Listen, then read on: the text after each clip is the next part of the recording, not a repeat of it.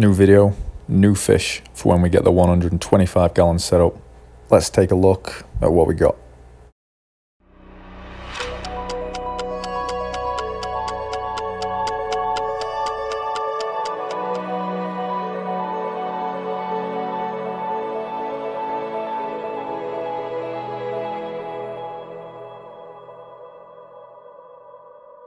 Alright guys, welcome back to another video. Would not suggest driving and videoing, but we just went to the fish store and I'm bringing some brand new fish home, so let's get them back and get them acclimated.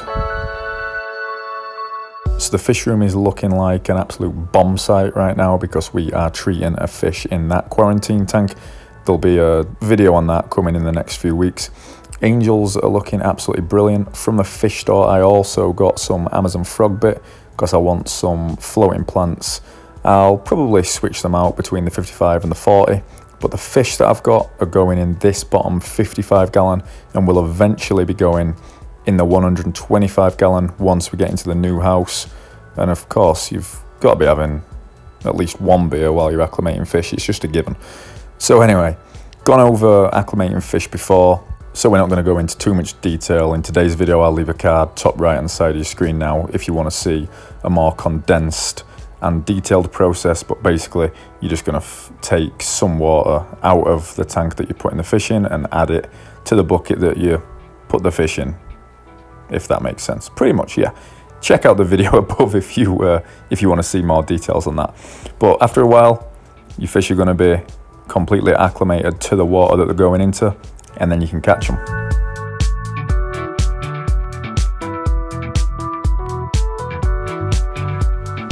So once acclimated, grab yourself a net.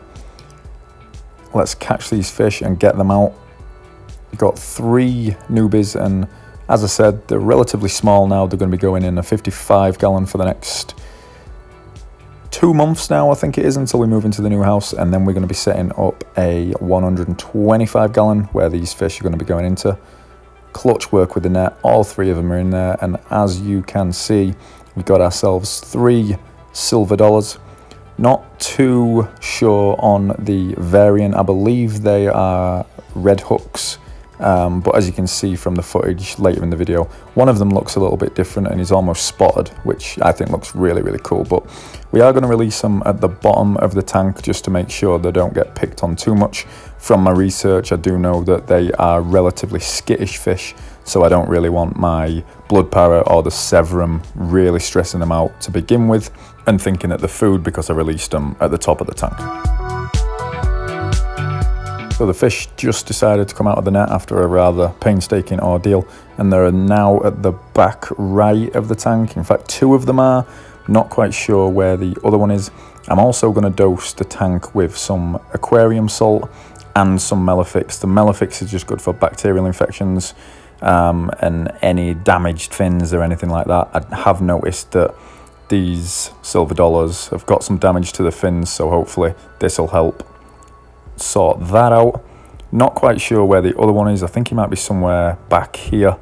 If I can find him, I will. I'm not going to turn the light on right now because the darker the tank, the safer they're going to feel, less stressed, and also less likely to be noticed by the other fish.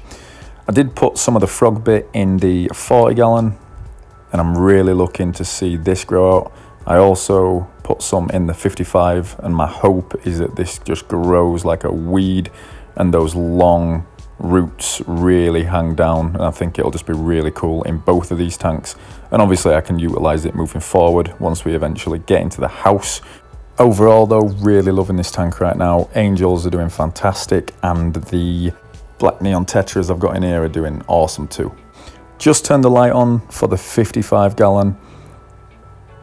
We can see 2 of the silver dollars. They look to be doing good, but I'm not going to leave this light on for too much longer. It appears 2 of them are there and 1 of them still behind the back down here. Unsure if we're going to be able to see him too much, but yeah, there we go. Just about. He seems to be chilling, so I'm going to turn the light off and then we'll come back in a few hours and hopefully these 3 will be chilling acting normally, and hopefully they'll even eat too, because we will be feeding the other fish, as we want to obviously decrease aggression. A hungry fish is usually a more aggressive fish. 2 hours later. So here we are, guys, the silver dollars are out. 2 of them seem to be hanging together and the other one is just chilling basically wherever he wants. He seems the most relaxed in the tank, doesn't really mind if any of the angels or the blood parrot or the severum gets near him, and he's completely fine just chilling by himself. So a little bit of information on silver dollars, as I just think they're absolutely awesome. So these fish are from South America and are actually distantly related to piranha. They can live in captivity for around 10 years if cared for correctly, and depending on the variant that you purchase, can grow anywhere from 6 to 8 inches, although more commonly in the aquarium they've got a growth of around 6. Because of this, they'll be in a 125 moving forward, although you could probably get away with a 75 gallon if you really had to. As mentioned earlier in the video, they are classed or thought to be somewhat of a schooling fish because they are so skittish when kept in small numbers. So these 3 are probably the bare minimum that I could do, although a more common recommended amount is around 5. I will probably purchase 2 or 3 more at some point in the future once I get these moved into the 125 in a few months' time. So last but not least, they're classed as omnivores but do prefer more of a herbivorous diet. But with that being said, also take that into account with the food that you feed them. So feed them quite a lot of plant matter, and if you can't feed plant matter, feed a food that is high in spirulina or something of that nature.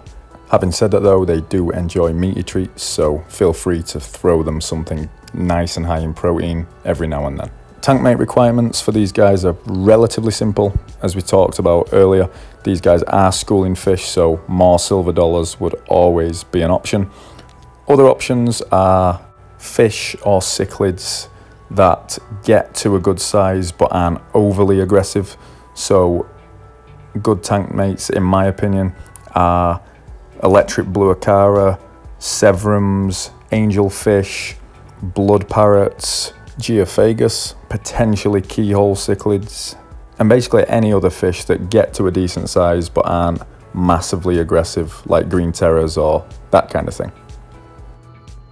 So anyway guys, I hope you've enjoyed this video. We'll leave you with them eating, and this is literally 2-3 hours after I introduced them to the tank, and as you can see, they're quiet at home, eating readily, and hopefully they'll continue to go from strength to strength. I'm really excited to get these guys in the 125, and hopefully you guys are excited for what's to come on the channel in the next few months. So thanks for watching this one. If you've not subscribed already, make sure you do. Hit that like button, comment down below so this video gets pushed out to more people. We can continue gaining subscribers, which gives us the ability to do more on the channel and bring you guys some more content. Thanks a lot for watching, and we'll see you on the next one.